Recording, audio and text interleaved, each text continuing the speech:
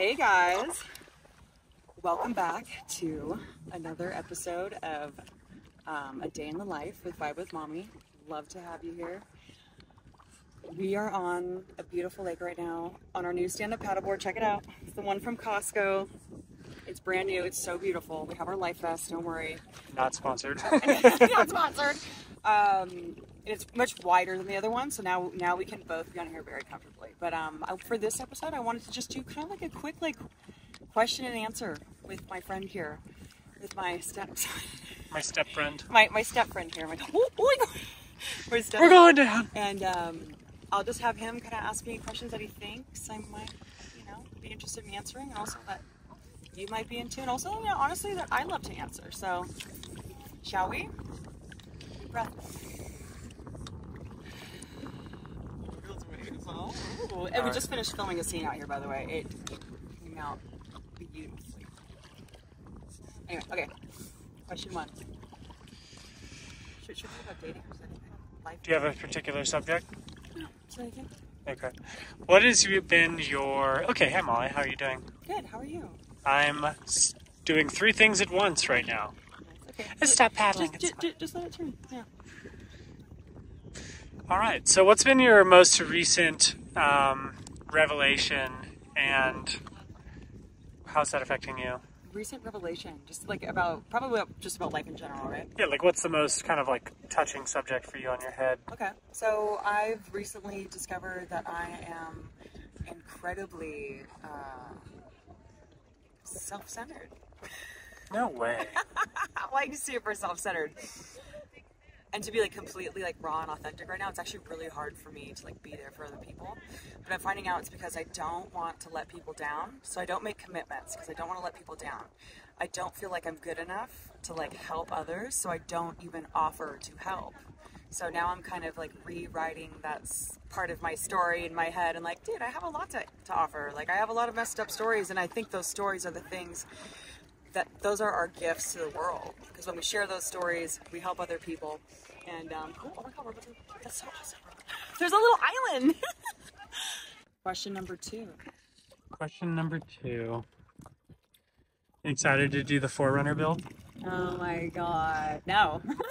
He wants to do a show on a rebuild of a Forerunner. He's like, yeah, you can be a part of it, and we can rebuild this car. And I'm like, oh my god, I can't think of anything So how is it dating a man? So how's it dating men? Okay, well, that's a great question, since we just asked you that question.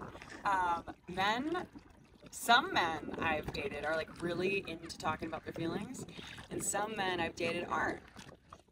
Like you. And it's a little frustrating because I love to talk about feelings and what's going on in each other's heads and what we're thinking about things all the time, even tough questions about relationships with each other and other people, and if we're attracted to others and yada. It's okay, just let us hit the ropes. But I love men. I usually date a lot of men that have a lot of handyman skills. Since I'm not very handy, I need a guy that knows how to fix things around the house, fix cars. So for me, that's something important. I also like to laugh with men, so I need a guy with a good sense of humor. Next question. Get warmed up now. What's a real reason to date older women? Ooh, a real reason. No, I mean genuine experience. To have someone that it's okay, just don't want to go in there. That's the gross part, yeah. Oh, okay. Oh, did you want to go to the gross place? Is that normally what you want to do? Gross. They all know I'm gross. Okay, here. How awkward. A real reason to date older women. Experience, hands down. To date someone that can show you a bunch of new stuff that you've never tried, take you to places you've never been to, help you out financially, and honestly figure out your life in general.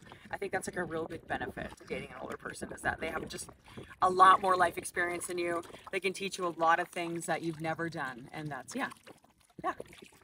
experience. So 2 more questions now. How is it getting you get recognized almost everywhere we go now. And we calculated that 25% of all men generally speaking, probably know who you are. Yeah, we have like a collective over 300 million views now on our stuff. So. Have you gone into a store recently in the past like 2 days where someone hasn't recognized you, or at least like you didn't sense that? No, like every day now. Every day, every time I go out anywhere, it's like I get at least 1 or 2 people coming up and saying what's up. Being like, oh, I've seen your videos, I've seen your TikToks, big fan. Just want to come say hi. I get a lot of looks. Sometimes I'm like, oh, do they just find me like attractive? Or I can always tell when you know me because you kind of go like this. And then you just don't look away. It's pretty clear that I feel like you know me at that point. But yeah, I get recognized everywhere now. It's good. I like it. I enjoy it. So. What happened at the comedy show recently that was pretty funny? Oh, we went to this little comedy show, guys. This little open mic night. And I think I'm gonna go to this open mic night, by the way, next week and do a stand-up comedy bit. I have no idea how to do it. I'm just gonna wing it. I'm gonna bomb. But so I got recognized by quite a few of the people at this comedy show, and then this one really, you know, kind of out there guy who was, you know, a little out of his mind was Get us out of here, yelling at me. He was yelling at me, like. Yeah, you got like he was within like 6-7 inches. He was commenting on my arms and how buff I was.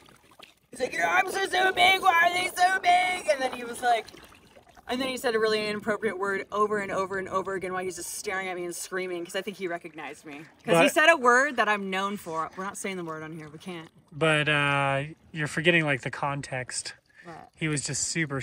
He was out of his mind, and he definitely registered, I think, who I was, and he just started yelling a certain word at me, and I was like, all right, we're gonna go, but I will be back next week, because I loved it. I'm like, I'm gonna go bomb a comedy show, so I'm gonna get into stand-up comedy, guys, probably.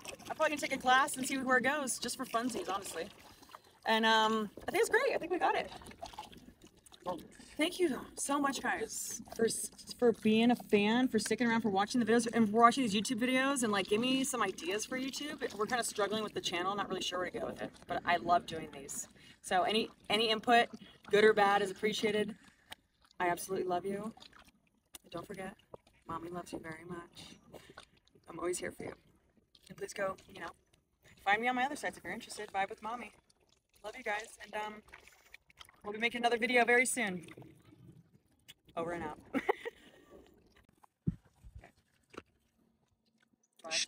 She's in love with the idea. Do I have to help? Yeah. Can I just put like grease on my face and like little shorts and I just pretend like I help? You're gonna crack a bolt. Okay, we're doing this because Baba Noodles wants to do it. We're gonna do it his way. Finally, I'll be agreeable for once in my life. It's like being with Rick, guys. It's like I get like one mission every 10. Morty, we're not doing it that way. We're going up to space instead. How come your journeys are always lame? All right, cool. All right, we're going.